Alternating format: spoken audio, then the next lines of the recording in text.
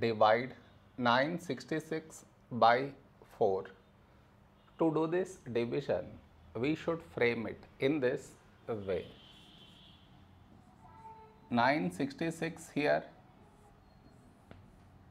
4 here. This is your step 1. Next, here we have 9, here 4. A number close to 9 in 4 table is 4 2s 8. Now we should subtract, we get 1. After this, bring down the beside number, so 6 down, so 16. When do we get 16? In 4 table, 4 4s 16.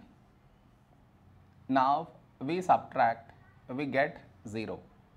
After this, bring down the beside number, so 6 down, so 6.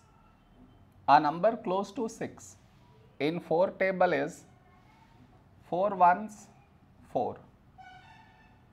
Now we subtract, we get 2. No more numbers to bring it down, so we stop here.